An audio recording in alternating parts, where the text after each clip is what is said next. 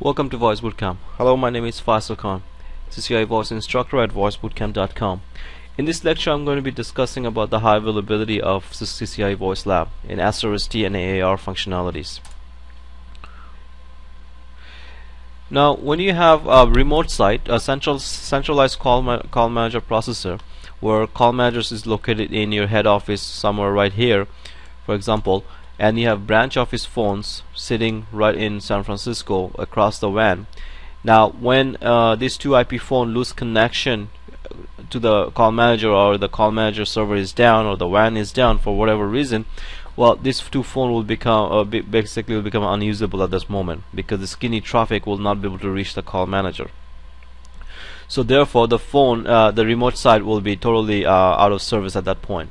Now, in order to provide a remote site backup where the dependency of call managers is reduced down to a minimum level, you need to enable SRST. SRST can be enabled on any Cisco ISR platform with a special iOS feature, which basically tells the phone that, hey, if you lose connection to call manager, register yourself to this particular router. What SRST does, it provides basic functionality such as you can make IP phone to IP phone call, you can make IP phone to PSTN and send and receive calls, and of course you can access voicemail or corporate head office over the PSTN rather than over the IP backbone. In addition to that, SRST does also provide auto attendance service using a tickle script. It can also provide translations, access to voicemail locally, music on hold, and various other features. Now, in order to provide SRST, the phone needs to know which router to fall back to. So the question is, how does the phone knows about that? Well, when you configure the device pool in Call Manager for that particular site, San Francisco, there is an option called SRST device.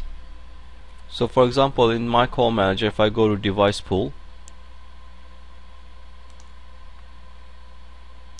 and change the default device pool, and I have the option to define what kind of SRST I want. So this is the SRST reference point. By default is disabled, so if you enable and say use default gateway, then what will happen is it will once you update, the phone will be instructed to use a default gateway as an SRST router.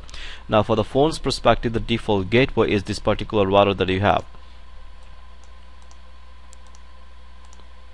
So this router right here is a default gateway from the phone perspective. So of course the phone will only can register to the router providing that the router has been configured for SRST.